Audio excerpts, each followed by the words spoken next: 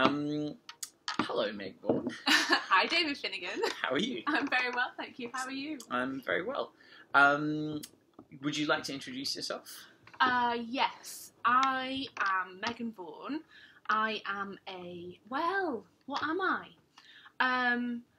I guess if you'd have asked me that question 2 years ago, I would have said I'm a theatre blogger.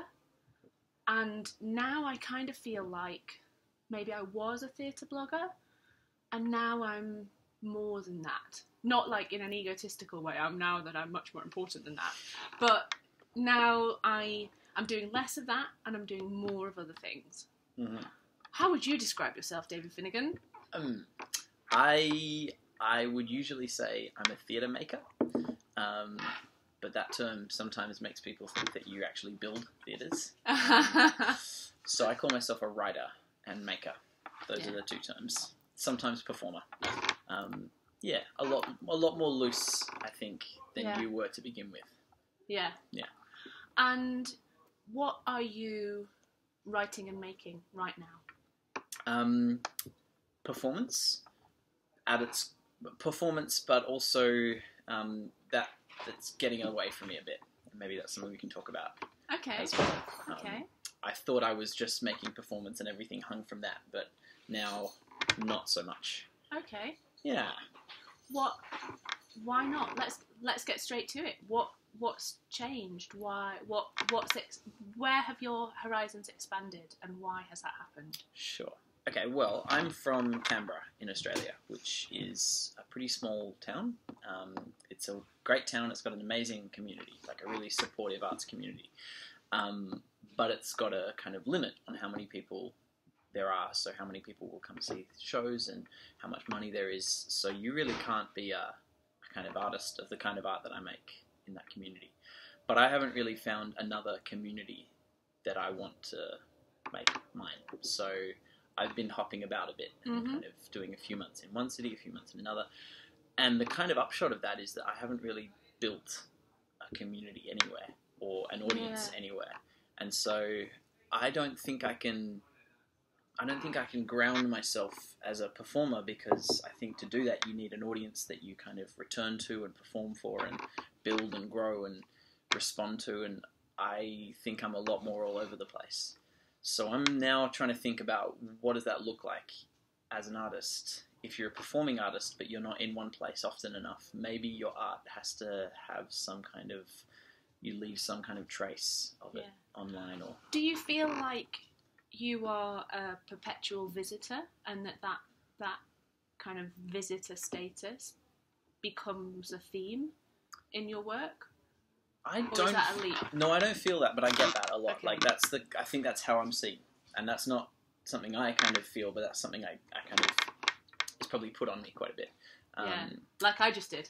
Yeah, but sorry about that. No, it makes sense. I mean, I don't have a fixed address. I don't have a kind of. I don't have a lease anywhere, so it makes sense. But it's not internally how I think of myself. Okay. I think of myself as having either lots of homes or one home, which I only rarely go to. But then again, I kind of feel like my community is, it's not like I'm visiting. I have a community. It's just really dispersed.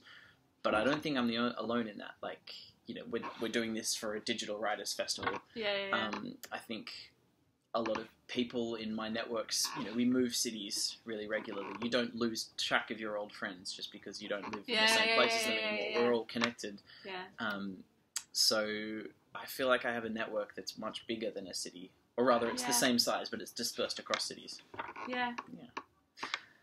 That's interesting, actually, because when I was saying that at one point I felt like what I was a theatre blogger, and now I feel like maybe I'm doing different things. I think a lot of that is to do with the online networks that I have built up as a theatre blogger.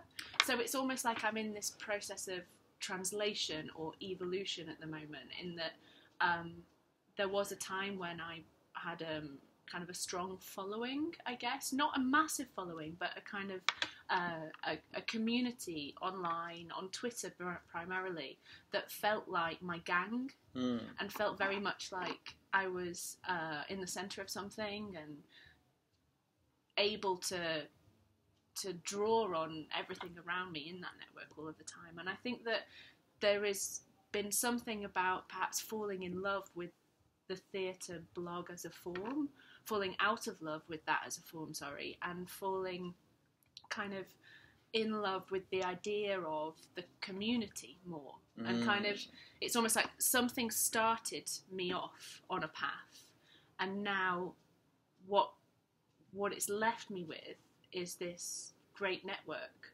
and almost nothing to take to that network at the moment. Like it kind of feels like, it almost feels like I'm not contributing like I once did. And could you go back and sort of tell that story? I'm curious, like, how did you come to? I mean, how did you come to theatre blogging to begin with? Okay, so I have always been a writer, and I have always been somebody who wants to record everything. Like my teenage diaries are, hundreds of volumes in length, and then the internet came along, and I discovered that, if I just press that button and that button, then maybe someone will read it. And I guess that my first impetus behind all of that was more about having something to say and wanting to share it, and enjoying the process of writing, enjoying the process of documenting the world through my eyes, and not so much trying to craft a work out of that, but trying to learning my own voice, basically, learning what my style of writing is and how I fit myself into my relationship with the world, but my relationship with writing and where the two meet. And that's been a very, very, very long process from being a child to being a teenager, and then kind of a young adult who, as well as starting and developing this relationship with the world and writing, I started to develop a relationship with art. And first of all, music. That was the art form that I discovered first, and that's the art form that I spent kind of a lot of time in my teenage years and early 20s writing about, like wanting to be a music journalist, wanting to do record reviews, wanting to go to as many gigs as possible when I was living in Manchester. And then kind of going through a process of discovery with performance, which I'm still in. Like, I'm still discovering new kind of threads as an audience member. And because writing about my life was so much a part of my life, it was a natural thing to continue to kind of document that. And it became more and more critical, and more, less and less like a diary entry about what I saw at the theatre last night, and more like, I went to see the show and this is what I thought of it. Sure.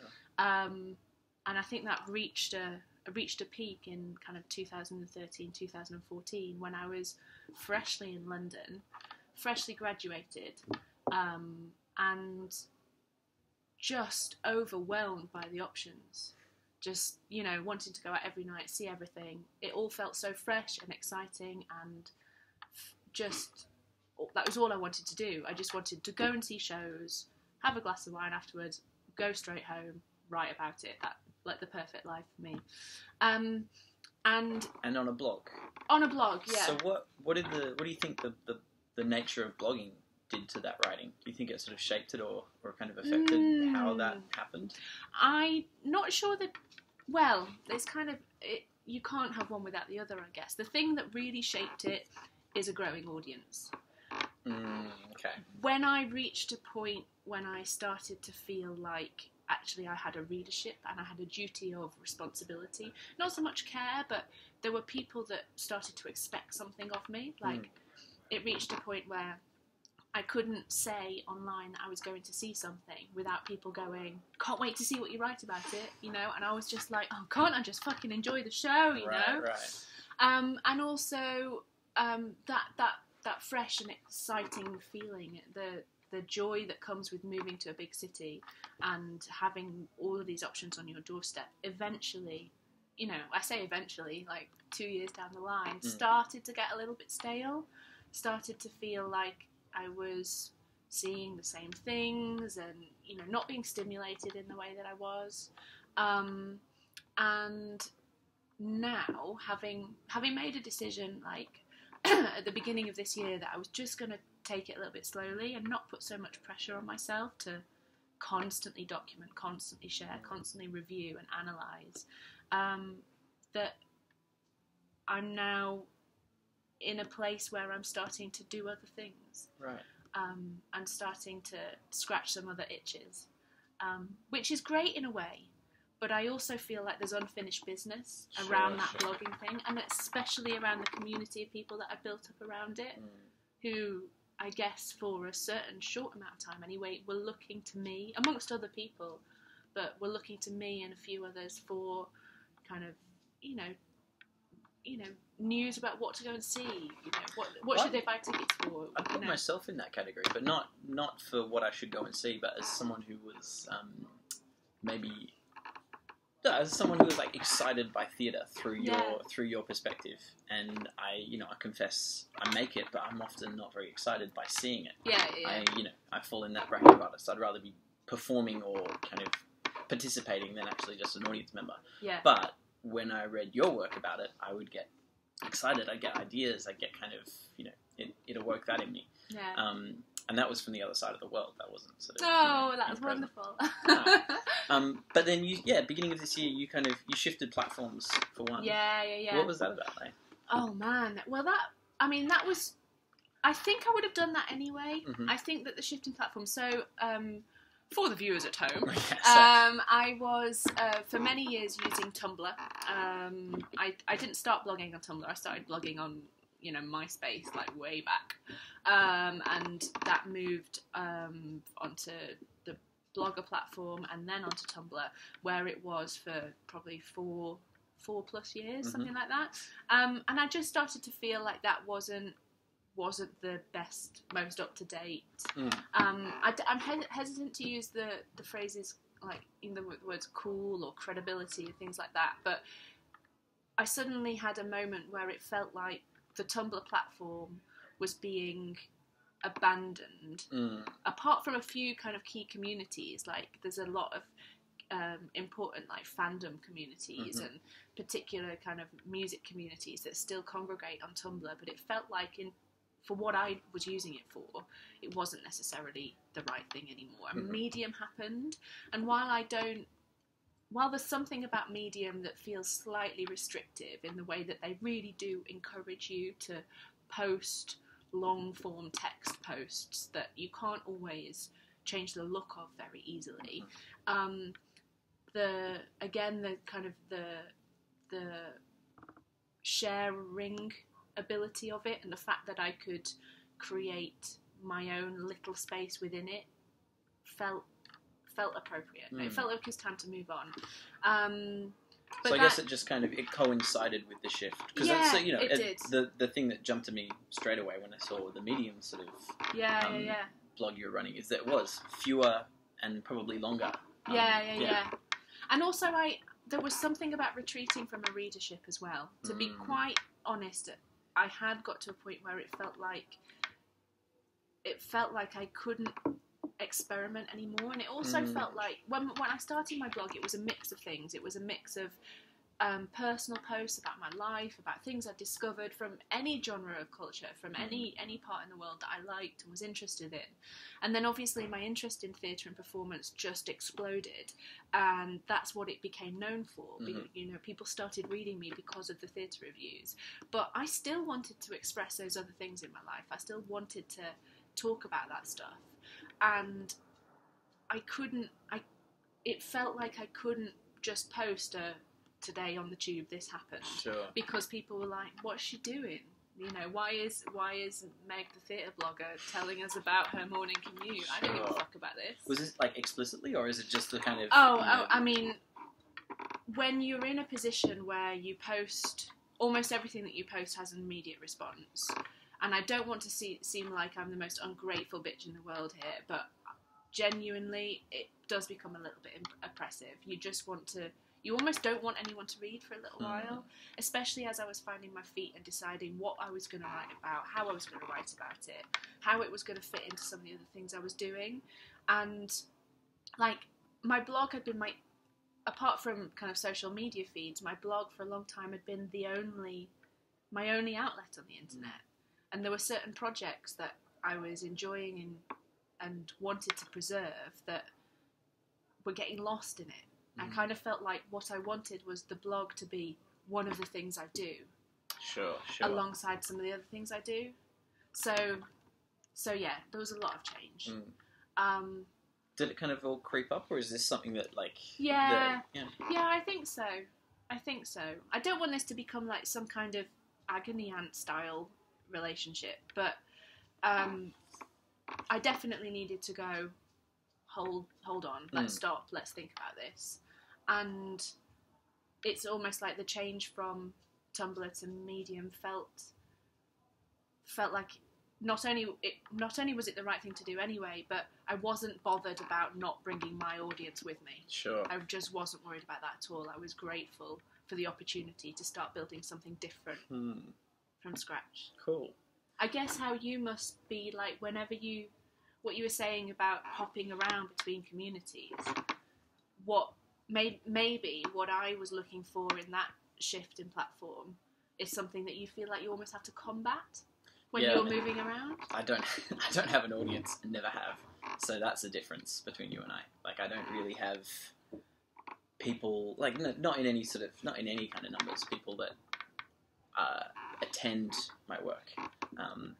I don't think you should do yourself down with that, though. I don't, like, you're making work in a live context for people to come and sit in a room with you. Yeah. You're not writing you are writing, but you're not, that's not your primary the internet is not your primary way of disseminating your work, I guess. No, well, So don't do yourself down by saying you don't necessarily have an audience that comes with you, because it's a harder thing for them to be in the room with you. No, and it's a different thing. It's like the kind of narrow and deep engagement versus the broad and shallow engagement. Yeah. But I guess in a way, like, I mean, all of the sorts of things that you're facing in terms of needing to retreat from people who've kind of mentally boxed you in, that's not stuff I've ever had to deal with. I've never had anyone try to guide or shape or push me in a direction.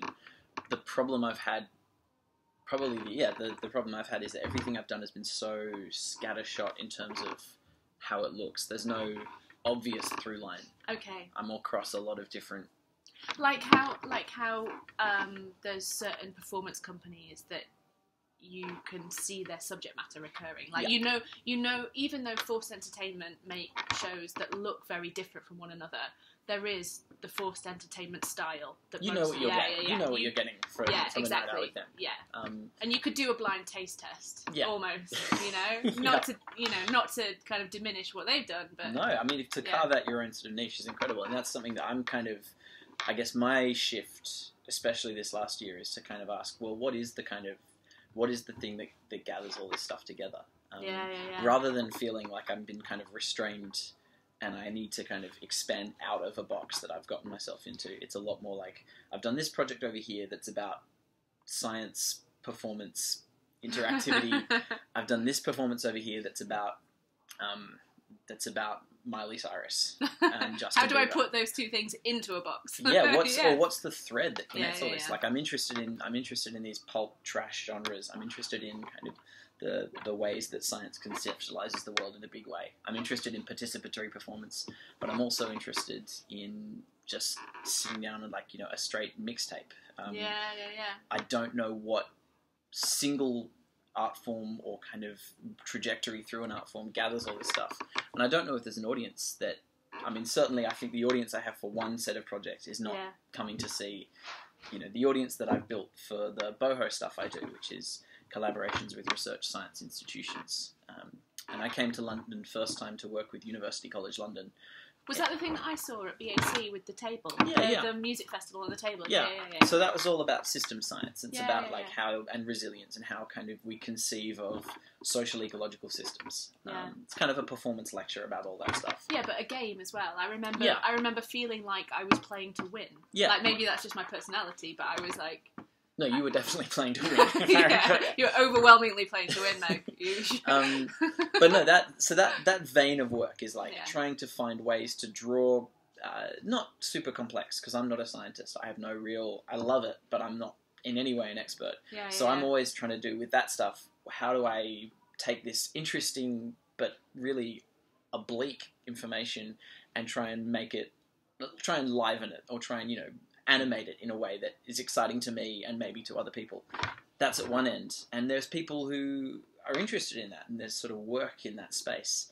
And then there's going and doing a solo performance where I'm kind of rambling about Justin Bieber and kind of, just really hoping that he makes the transition from child star to kind of adult pop star. Yeah. And willing that with all my might. The audience, there's not a great deal of overlap. And I feel like I want now, my challenge at the moment is to sort of say, well, if I kind of go back to first principles and say, I'm not the artist I thought I was. I'm not interested in the things I thought I was.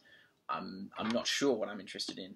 But these are the things I'm drawn to. What can I do that brings them together? Yeah. Whereas I guess you're now at a point where you've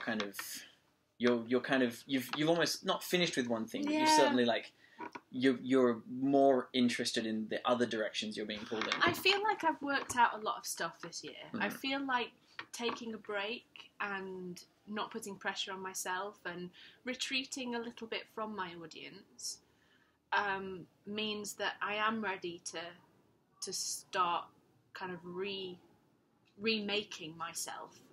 I don't know that I necessarily call myself an artist readily, because I don't know that it really contributes what I do, like communicates what I do.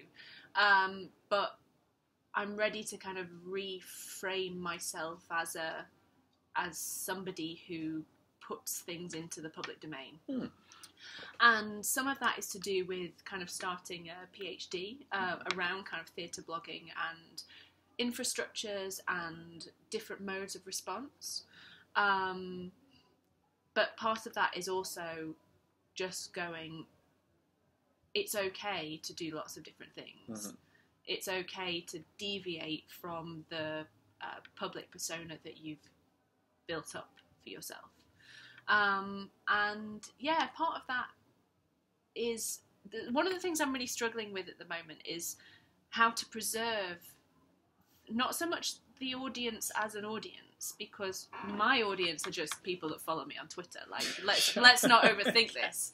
The word audience, I'm not talking about like Stadia or anything, but how do I retain what is really valuable to me in that, what has seen me through difficult projects and has kind of bolstered me when I've not been sure about something, and who have become a support network that I now have, proper personal relationships with in many ways, but also as a mass, have gained a lot of inspiration from. Like, the discussion around art that I found thriving on that platform and with those people is something that I want to find a way to hold on to.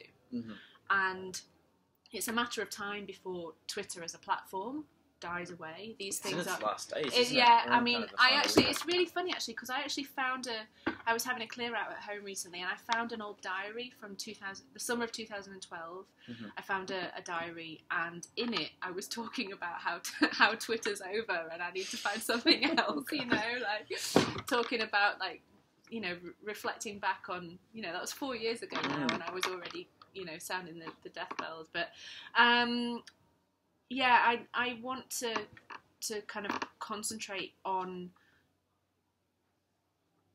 keeping that alive, keeping that network alive, keeping those friendships alive, keeping that creative exchange alive, because the internet, and my corner of it anyway, is a hugely creative place, and I don't want that to be lost, but I also don't want to necessarily stick to the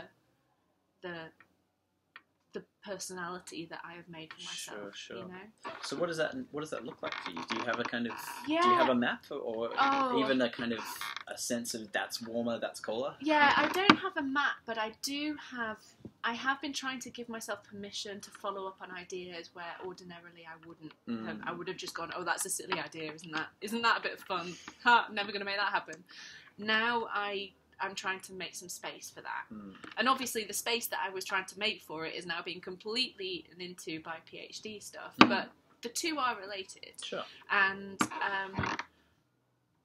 so since last year I've been trying to think more about printed publications, and I know that's kind of the antithesis of everything that I've been saying about online community and kind of creative exchange and all of those things, but there is something about only communicating creatively online that starts to make you feel like something's missing. Sure. And I don't know if this is a time to kind of ask you how you feel about this book. Like, ta-da!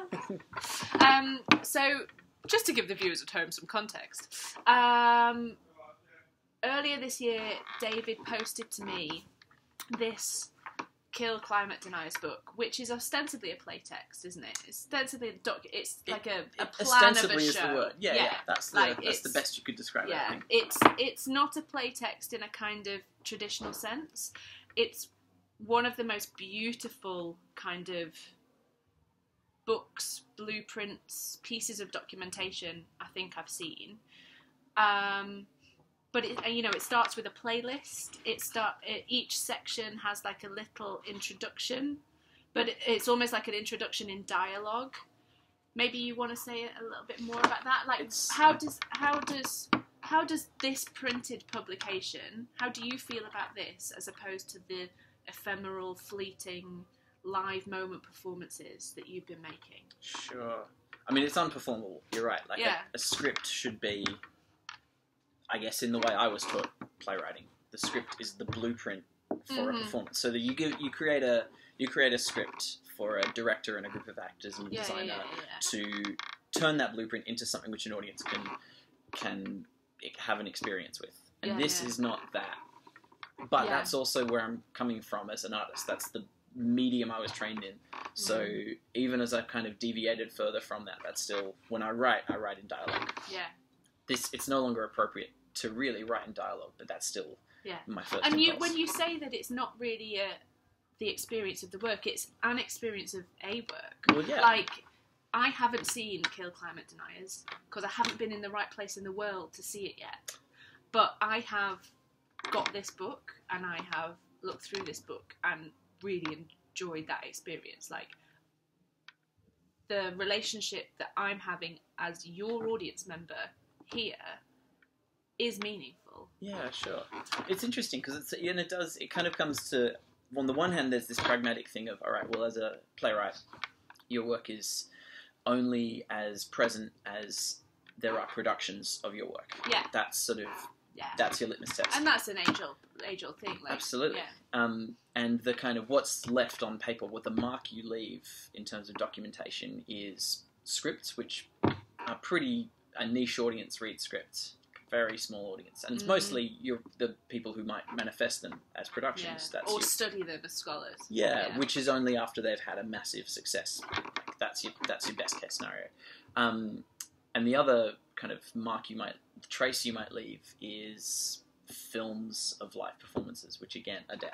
So you've got this incredibly ephemeral art form that you're working in, and it doesn't allow you to sort of leave anything. That's a problem. This isn't necessarily the solution to that problem, but this is something different. This is like where I kind of came to was wanting to kind of leave behind some of the traditional structures of theatre. Yeah. And that there's a lot of reasons. One of them, like I said before, is I'm not really in a position to build a kind of theatre career in the way that I think a lot of people do, where you might sort of proceed through the ranks and get better and better opportunities to perform in better theatres and have a kind of community built around you. Suck the right dicks. That's, I'm not in a position, the right dicks to be available to suck. But also, at the same time, there's this sort of leaving theatre, or leaving the structures of theatre slightly behind.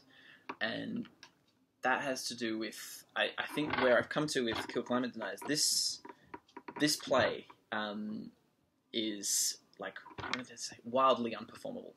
So, first of all, it's this sort of stupid behemoth text. I'm going to show you. this much. This is not how a play should be written. Says who? Well, I mean, I don't know. The almighty play gods. Yeah, well, it would not be easy for I anyone to understand. produce it. They would have to kind of come at it with a particular agenda, and that's not impossible. Yeah, But, and also there was something about that relationship, the fact that this is your work, but as soon as it's handed over to somebody else to realise it in time and space, it becomes a collaborative work, and that's great, and that's beautiful. That's one of the most beautiful things about theatre. Absolutely. But also, it's not a pure version of what you've done ever. It can't be.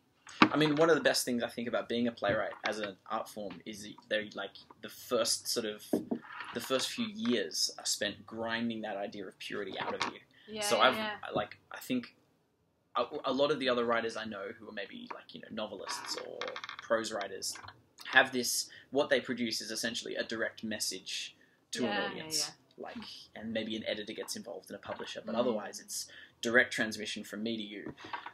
Being in theatre is not at all like that. Everything is collaborative. Everything is mediated through someone else's creativity, and that's actually great. Yeah. And so I think now where I feel is that what I have is maybe an idea, and in this instance, in The Kill Climate Deniers, the idea is circles around a kind of hostage drama that happened in Australia's Parliament House. Yeah. And there's other ideas that sort of sit there, but that's probably the core idea. And there's a lot of ways that idea could get to an audience. It could be transmitted through a live performance. It could be transmitted through an album and kind of working with a musician. It could be transmitted through this play document text object, which is, like you say, it's a design piece. There's a lot of ways that an idea can be gotten to an audience, and I think I'm kind of letting go of the idea of live performance is the only way. Yeah. And actually sort of moving into the idea that you have an idea, you have a core thing, and that is around that circles all of these other possible shapes that it might take, and you can manifest it as this, or you can manifest it as this. Whatever the opportunity comes, that's possible. And so this was one way. This was one sort of manifestation, and this was, I could get this to you who wouldn't be in a position to come to Melbourne to see a show. Yeah. But there is no canonical version. There is no play, and this play, in its form here, has never been produced, and I'd say probably never will be produced. I've done a solo kind of redux version of it with a DJ performing a dance party, but that's not really this. That's an interpretation of, and anything is an interpretation of. Yeah. So this is me kind of, I guess, jettisoning that idea. That's what this is to me. But what about you? For you, you've also shifted into print publication. Yeah. And so I'm gonna make sure we can see this. Yeah. This is very exciting. Ta-da! So this is the hardest thing in the world to kind of photograph. I've been trying to get some pictures. Oh, there we go. That's beautiful. Yeah. That's going So it's a horrible rip-off, right? Basically, earlier this year I got massive, like basically everybody else in the Western world, I got massively into Stranger Things on Netflix, and that's kind of influenced this cover because the design of that show, the really kind of 80s typography and stuff, was part of the best thing, one of the best things about it. I would say that it's style over substance, but obviously it's so brilliant there's substance as well. But even before kind of I got into that show, this is one of the first things that I wanted to make that wasn't about theatre.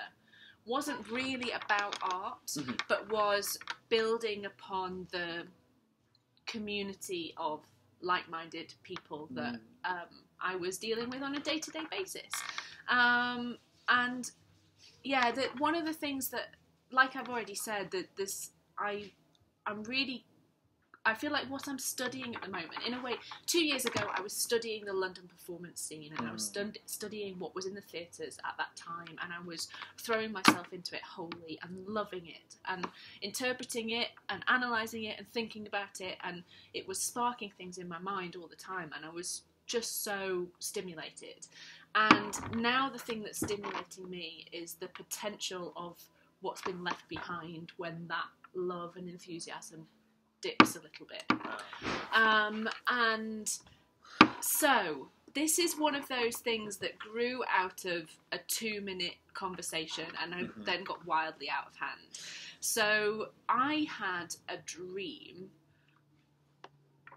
that was based on, well, all it was me looking out over a landscape. But on waking, I realised it was a landscape that I had looked out over in my dreams before.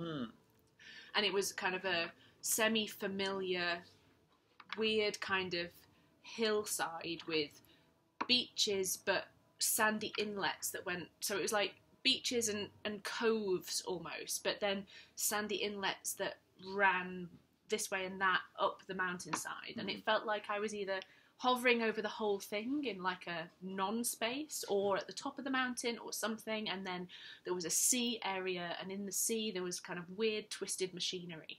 And it was one of those really vivid dreams that you have every so often, and it stuck with me, and I was kind of padding around the house in my pyjamas thinking about it, and it dawned on me that there were bits of that strange coastal landscape that I had visited before in my dreams. And I just literally 2 seconds, not even thinking about it, said to all the people that live in my phone, does anyone else have a place that they go back to? I'm really interested in that kind of landscape topography setting. Like, I've just had a really intense kind of visual experience, and does this also happen to other people? And quite a few people returned, said yes, they did. And I think that the response that morning, spending the next couple of hours listening to people talk about the places that they visit at night, like it felt kind of romantic and exciting and a bit dark in places, so funny in others, but it also felt like this was that community coming together to talk about something personal to them, fantastically interesting, but not about theatre. And I guess at that time I was desperate for things that weren't about theatre. So from it came out of this zine, and it was kind of a, let me, there's a couple of really beautiful things in here. I mean, everything in here is fantastic. There's pieces of writing, but also kind of images that people have created that are kind of about the landscapes that they go to at night. There we go, that one's by Maddie Costa. She's kind of stairways and dark corridors and things. And then there's another one that's like a beach here as well. That's Serial Davis, who actually did something on the back of an envelope for me and scanned it in sections, so I've had to like piece it all back together in the internet. And I guess kind of in a Jeremy Deller kind of way, his work around fan communities right at the beginning of his career, when he brought Manic Street Preachers fans together to make an exhibition of kind of fan works. He's just done something about Iggy Pop life drawing, where he got people together to draw Iggy in a gallery situation. And what I wanted to do was really create something that would keep some of those dreamt landscapes together in one place. And I wanted to do it as I've done quite a few fanzines in the past. I spent my teenage years doing them in summer holidays and stuff, and then the last year and a half or so, when I was crowdfunding for my blogging, when I had a little bit of money coming in, it was one of the things I did as rewards for people, and I just love it. I love the escapism of a crafting activity. I don't know if you find this when you're writing. There's a certain headspace that you have to be in to write. It's an intensive period of concentration that's required. You are living in that piece of writing, and you can't, or I can't, listen to the radio at the same time, or have the TV in the background, or be busy with my hands, because I am so focused and I have to be so on it with what I'm writing. What I really appreciate about the zine making experience is the fact that it's a creative act that doesn't always require massive concentration. You can be cutting and sticking and trying things out and moving things around a piece of paper and thinking about how they'll look and a visual point of view. As a writer, I found it a wonderful escapism to be a creator of images for a short period. It's not my main medium, but like I said, I don't anymore want to say I'm a blogger, I write about theatre. I want to give myself an opportunity to explore the other things that I want to do, and that part of that makes me feel really kind of non-committal, like a dilettante or whatever. Like, oh god, what's your latest project, Meg? What have you abandoned now to start a whole new thing? But there's something that I really cherish in that making, and there's also something about this end result, the thing that I can hold, that I can go back to, like finding that diary in a cupboard from years ago, and will I ever find a blog post to look over again in the same way?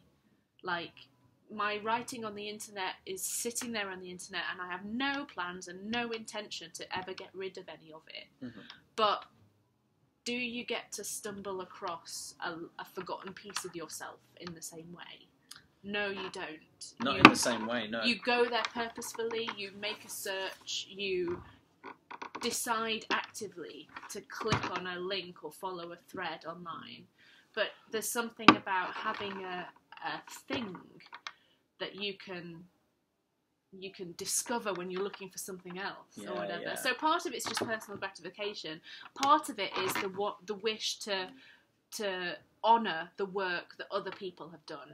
Like, when I've done fanzines in the past, I've mainly made them completely myself and I've worked quite independently. This is a really curated work. Yeah. As was the last couple of zines you did. Yeah, well, the first one that I did with the input of many other people was around the Christopher Brett Bailey show, This Is How We Die, and I made it with a friend of mine, Simon Bowes, and between us we did a call for submissions, and we got materials together, and we decided what was right for it and what wasn't, and we put it together, distributed, we did the whole thing. And I guess that was maybe a turning point around my understanding of the online community of which I was a part. The point at which it started to feel more meaningful, and the point at which it started to feel like these weren't just discussions and conversations and daily interactions about trivial shit. They were collaborations of a sort. It was a community, but it was also a fruitful community. And I guess the design of this, the fact that it's a big square thing, probably about as big as a record, is me getting carried away, gathering this stuff together and wanting to make it into something beautiful. It's something you can actually open and sink into. Yeah. Like, it's big enough to absorb, like, your whole field of vision, your hands up, like, holding it is... But also that, if somebody spends all weekend drawing a picture for me, for no money, I don't have any money, like... If they spend their weekend wanting to do that for me just because I've said on the internet that I had a dream, like, I want to be able to present it back to them with other beautiful things, presented in a beautiful way that is a thank you for their time, That's such a lovely impulse. It's so simple, but it's selfish as well. I get a lot out of it. I'm proud of myself for having curated the project. I'm using the making period as a escapism from everything else. But it's a combination of those things. I'm hugely grateful for the networks I've built in the last few years as a theatre blogger, and now I want to give something back and be like, I really appreciate you people. You mean something to me. And I also want to see what potential lies there. I want to milk it a little bit as well. It's the magic of collaboration, isn't it? You just sort of open a space and people fill it with... Well, this is what's new to me. I am not a collaborator. I am the world's worst collaborator. Like, I don't know. This would suggest otherwise. Well, but maybe, sure. But this is... I mean, I'm in my early 30s now, and this is new to me because I'm not writing for me has been a solitary pursuit, and it doesn't always come easy to me to share responsibility for things. Maybe it's because I'm an only child. I don't know. Like, I can be a bit of a control freak. I don't delegate well, and it's nice to test my own ways of working and open those up and bring people in. And it's just lovely, like you say. Everyone gets something from it. Like, everyone gets. If someone opens a space and says, "Hey, I want things that do this," and you give something to them, and then what comes back is this. Yeah. Like, that's such a lovely gift. And it's important ethically for me as well, because I don't want to be the person that's just take. And that's, I think, part of where I am with my thinking about what it is that I do and what my contribution to the creative world is. I don't just want to be, I've had another idea, send me your stuff. Yeah. I want to treat people the way that they should be treated, and I want to make it worth their while to be involved in something, and I want to give them opportunity to steer and contribute and have a proper two-way collaboration. And I'm not sure necessarily that I'm quite there yet, because I'm not sure really anybody had that much input into what this was, other than sending me individual things. Yeah, but the cost to be involved in this is not. You're not asking people to kind of donate money or donate. I'm paying out. Like, this is the first one that I've actually sold to people, but I'm selling it at less than cost. I think if I was to add up all the printing costs and postage costs and the making costs for the foil and things like that, it would be more expensive than it is. So, and once you add in people getting paid into a collaborative thing, then the dynamic changes really the relationship shifts. as well, and there's an obligation there. And I think, going back to my feeling of disheartenment around theatre blogging, a lot of it had to do with the fact that I was crowdfunding, and that was crowdfunding as an experiment, like this platform Patreon. I became aware of it, and I thought, that's interesting. I want more flexibility in my life to do more of this creative stuff. I have to work full time. I live in London, basically the most expensive city in the world, and let's see what it can do for me. And then as soon as I got into a position where every month I was making a couple of £100 just in small donations from 50 to 60 people, I was almost crippled by the sense of obligation, by the fact that what had been a hobby and one of the best things in my life, like just the most wonderful experience, suddenly became an economic transaction, an obligation, a tit for tat thing. And crowdfunding is particularly brutal in that it kind of puts it on you as to become the merchant and become the kind of brand, as well as everything else you're trying to do. Yeah. I mean, the impulse behind crowdfunding is great. The kind of people who are saying crowdfunding is a replacement for whatever other structures they're trying to rip away. And also, like, power to the people. We don't need the organisations or the traditional funding structures to make this happen, because we can do it ourselves. I love that about it, but I was also... But is it, I mean, how far into crowdfunding are we? Is this like 5 years that it's been about? Yeah, I'm not seeing that it's really transformed anyone's life, except maybe the few people, like, of any new innovation, a few people kind of... Yeah, they rise to the top straight away. But my experience of it has been, like, grinding, begging, pleading, going to your networks on your knees, supplicating, and you feel gross. And that's the thing, it's the feeling of... It's the shift in power. It's almost like saying, having a readership, having an audience from that blog grew slowly and meant the world to me. And then suddenly you realise that it's there. And the act of saying, I know you people are there, please can you give me £5 a month, is suddenly... There's an arrogance about it. It's like what I always say about comedians. It's like, I'm not that into stand-up comedy, because I feel like in order to get up on the stage and walk up to the microphone and tell a joke, you have to have a certain level of arrogance that means I don't like you. Like, I like to laugh, I like to be with friends and tell jokes, but getting onto a stage and going, I'm a funny person, is like... That's a particular personality. Yeah, exactly. Yeah. That suddenly makes me go, so fucking what? My dad's a funny person, you know? Well, I was not the same, but related situation with this project because not crowdfunding, but we got a bit of government funding for it. Mm-hmm. The very first stage of development, we got a bit of funding. We applied for like... And it says something about that as well, doesn't it? About that's part of the story, really. Yeah, what happened with this project is very much a part of the project. Yeah. Which I think is sort of... I don't know if it's a 21st century thing, but I suspect it's a part of how a lot of artists work, where things just get folded into the work. Yeah. But we got a bit of government money, and the title is what the title is, and straight away it did what that title was always going to do, which was, some outrage merchants got outraged. It went to maybe a higher level than I anticipated, and consequently there was blowback, and all of that is as it should be, the cycle of life. It's no surprises, but it did make me go, well, should this play get government funding? What does it mean if you got taxpayer funded political art? Is it are you kind of crippling yourself? Are you taking the public for a ride? What's going on here?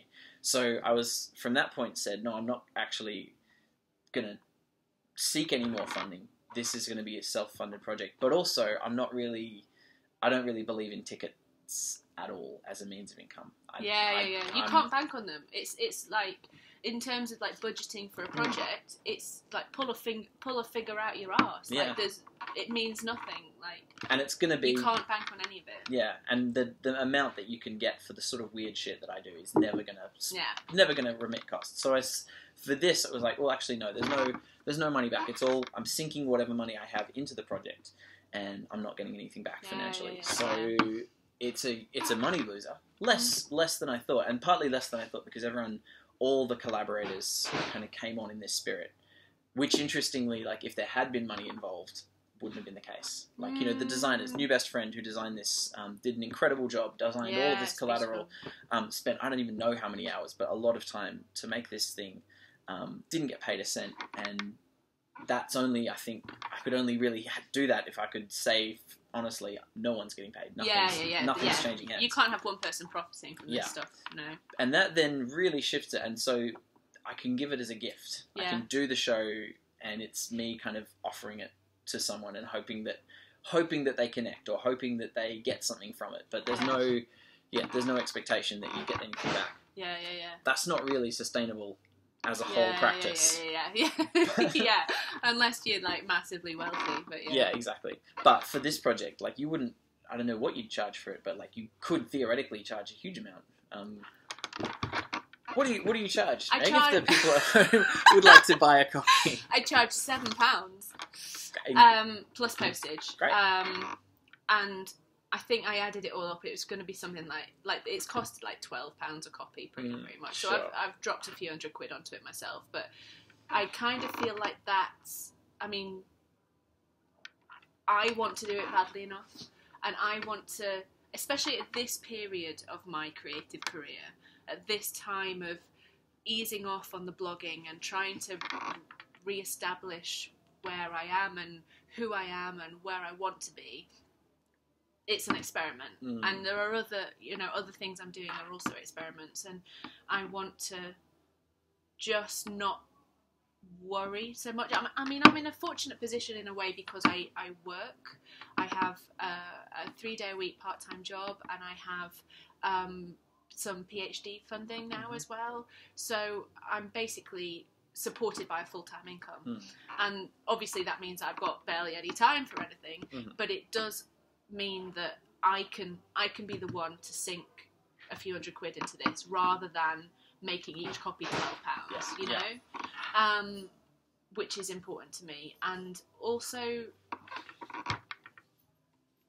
it puts pressure on me in one sense because it puts a little bit of pressure onto my bank account, but it takes pressure off in another sense. It gives me a bit more playtime and a bit more freedom to not be constantly this has to be a success because I have to get every penny back. Yeah, that desperation just bleeds through exactly. the project. Yeah. That's the kind of thing that makes people either give up doing creative things why would you Fair enough. if it's putting you out of pocket every time, or start making decisions about their creative lives that they don't really want to make. You know, doing the show that is the paying show rather than the show they want to make. Like the standard thing for an artist. It's got to kill something inside of you. Exactly, over time. and it's killing things inside of people.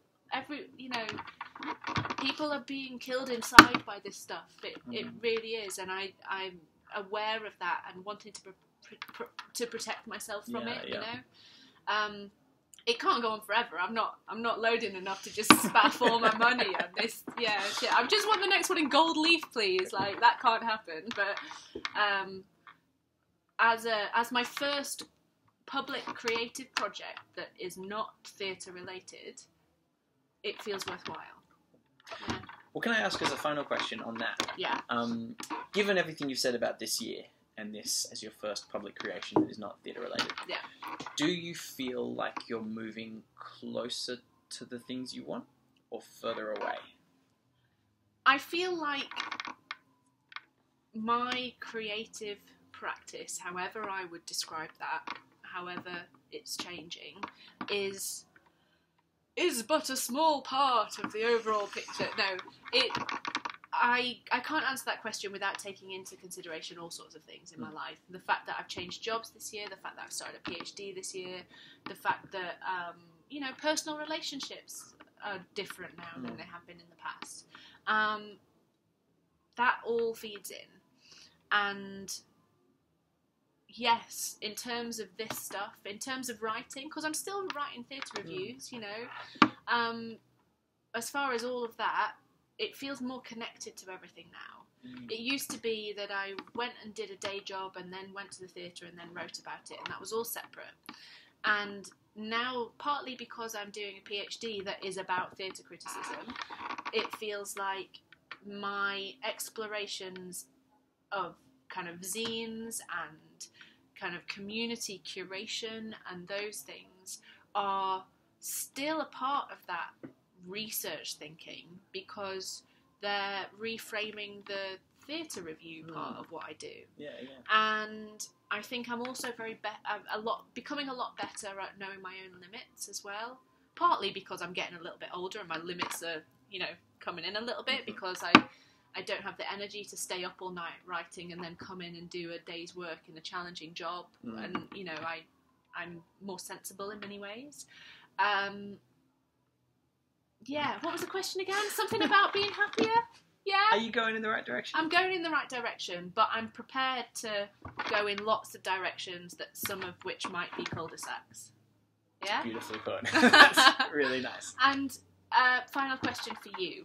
How do you feel like, talking about directions and the fact that you're apparently constantly skipping around the globe, do you feel like the thread that you're trying to draw between those projects is being drawn?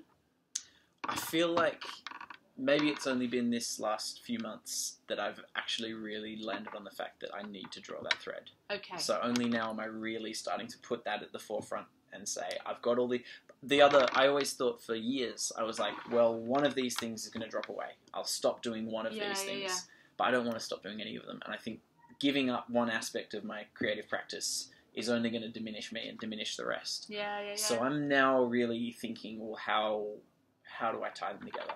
At this point, the best I've got is I have a blog where I try and keep track of what I do. At the very least, I just try and put all the things in this one place and say, this is everything I'm doing. If I do that and then sort of squint and look at it from a distance, I'm hoping that maybe there's some sort of shape to it. Yeah. At this, like today, this afternoon, I actually feel kind of confident that that's there. Yeah. I think more than I have felt at different times in the last year.